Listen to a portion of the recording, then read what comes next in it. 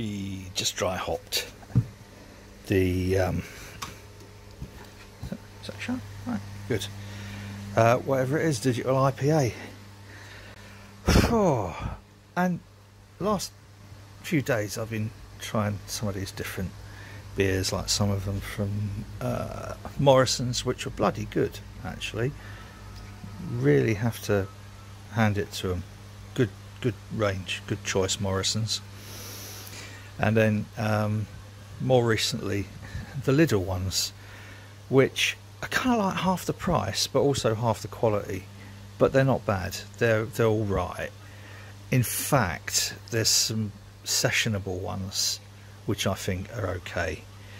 But you know what, tonight I'm back on me. Oh, by the way, this is me decorating the front of the Keezer because it looks a bit shitty, so I thought I'd stick some Smod labels on there. So anyway, tonight I'm going back to the Juicy Lucy because it's my own little 4.7, which is mainly Citra, but there's also, it was oh crikey, what's the yeast? It doesn't matter anyway. So that's what I'm gonna have a bit of that in a minute, and then I'm gonna talk you through where I'm at with the kettle, or what you want to call it, boiler, or even copper. You can call it copper if you want to be all brewy, like, you know, proper brewy. But I can't pour this with one hand, so I'm going to pause. I'm going to pause while I pour. Pause. Oh God. Now that is what I call a fucking beautiful brew, and it's the one that's been in the Keezer the longest actually. Why? Well, I was saving it because I wanted, it's called Juicy Lucy, and I've been saving it for my dearest mate Lucy, and Lou, her partner, because I was really proud of it, and I'm still proud of it. But I think it's getting to the stage where we're not going to be seeing any, well, we're not going to be having any visitors. We're not going to have Simon and Dawn and Harry coming up for the half term, and we're on lockdown, so there's no mixed households. There's no ability to socialise in any way whatsoever fucking ever. So fuck it and drink it, because it is bleeding lovely.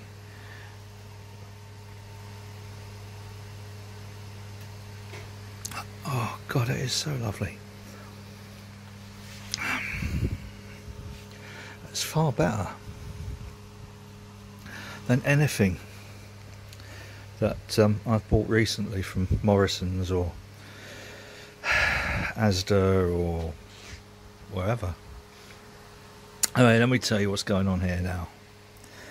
I don't know, I might put the other bit of video in front of this bit of video, in which case it might make more sense. But t'other day I decided to give me kettle, or me copper, or whatever you want to call it, a good clean out, because there was some build up, more like calcification, on the elements.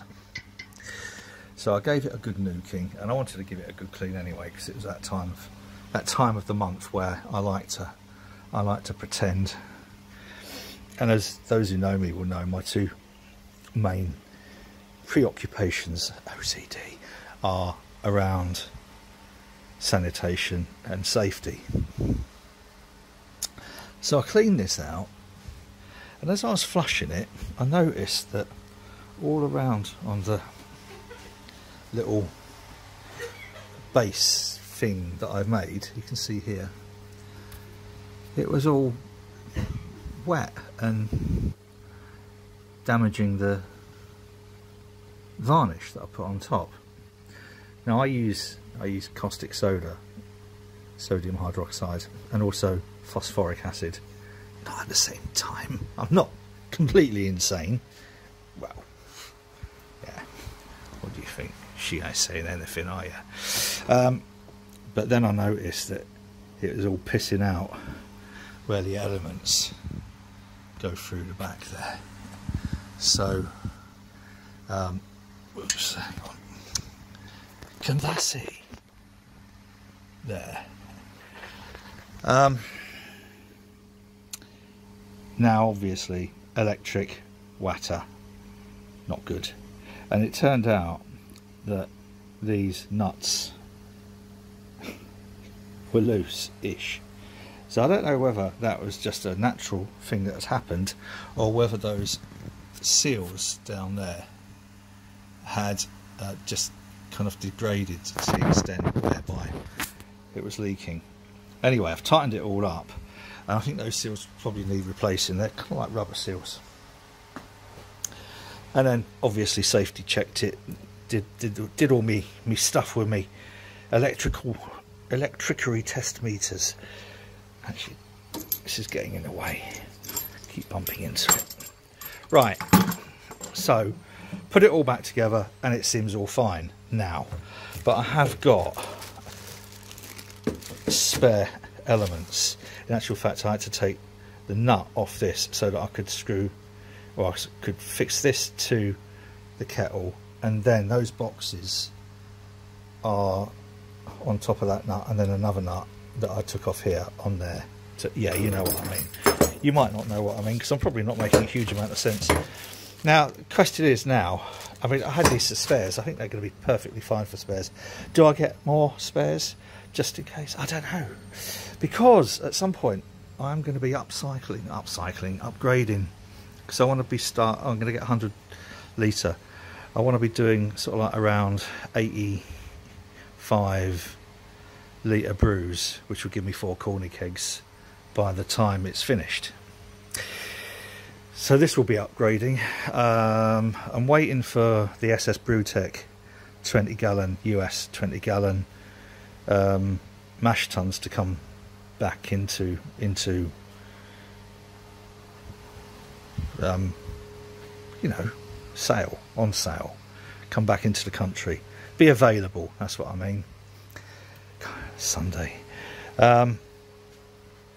And probably get a bigger HLT as well. I'm still going to keep this set up, this kit, along with that HLT that I've got down, mash tun that I've got down here, just for smaller kind of like pilot brews. But for the stuff that we're going to be doing quite a lot of, I want to have 4 corny kegs worth. Now, the control panel, it's got a 32 in, which is fine, and then it's got 3 16s out. One of those 16s goes to the HLT, and those 2 other 16s go to the kettle. So with a 100 litre tank, I can get I could probably get 2 4 kilowatt elements in there, off a 16. So no, 1 off each 16, 1 4 kilowatt off 1 16, so I can get 8 kilowatt. I need some more of this. This is what I need. Did I mention this is called Juicy Lucy? I'm so proud of that. Anyway, well,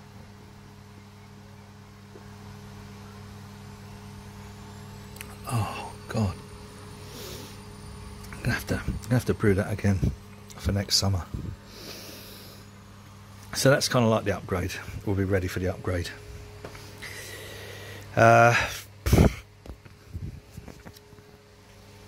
This won't be big enough, so I'm thinking of getting one of those island type worktops on here, which will need to be 800 mil, no, 80, yeah, 800 mil. I'm old-fashioned, me. I'm an old man. I do like the new money, but I still like me inches, as does Charlotte, and got away with that.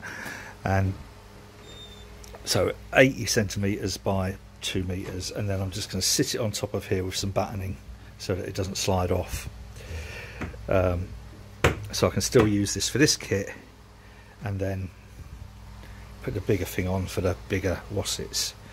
Right, now then.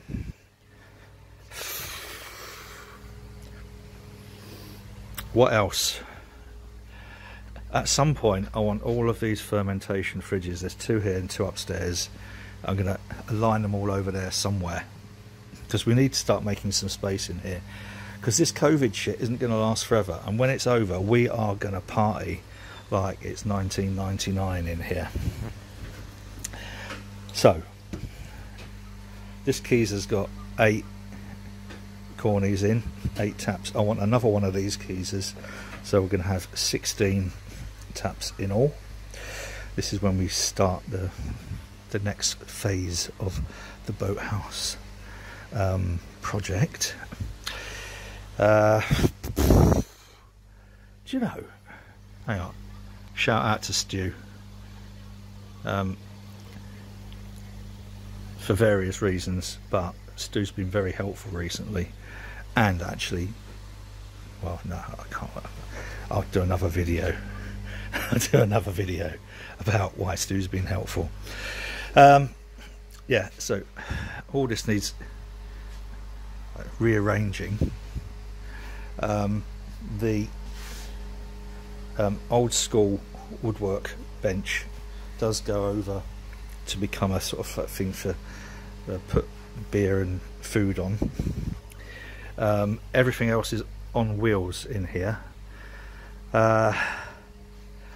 and we've got full stage lighting and a 6 kilowatt sound system, so the Boathouse will be back in party mode as soon as COVID allows us to, and that's the focus. That is why I'm determined that this thing is not going to stop us being who we are, and we are going to have some right old parties in here as soon as we can, and that will bring the clans back together. And for a lot of people who watch these silly little videos of mine, a very important part of my life is that bit that I share with other people, and a part of that is about kind of mutual support, mutual friendship, and it's about providing a safety net. And at the moment I think we all need a little bit of a safety net. So quick update. Happy that the kettle is now usable again. I was worried that perhaps it was going to be a bit of a write-off, but no, that's good. Gonna try and get a brew in during the week. Not sure what just yet, but there'll be a video of that, and there will be videos. I've got most of the footage, but I just need to do the editing about the 10,000 volt wood burning stuff. Okay, if you're facing half-term holiday, stay safe. This shit will pass, and when it does, we've got a lot of catching up to do. Until then, boys and girls, my little update is updated. This glass, by the way, comes from our friends down at the Dorothy Packs. If you like this rubbish and you haven't already subscribed, please consider it. Thank you, and cheers.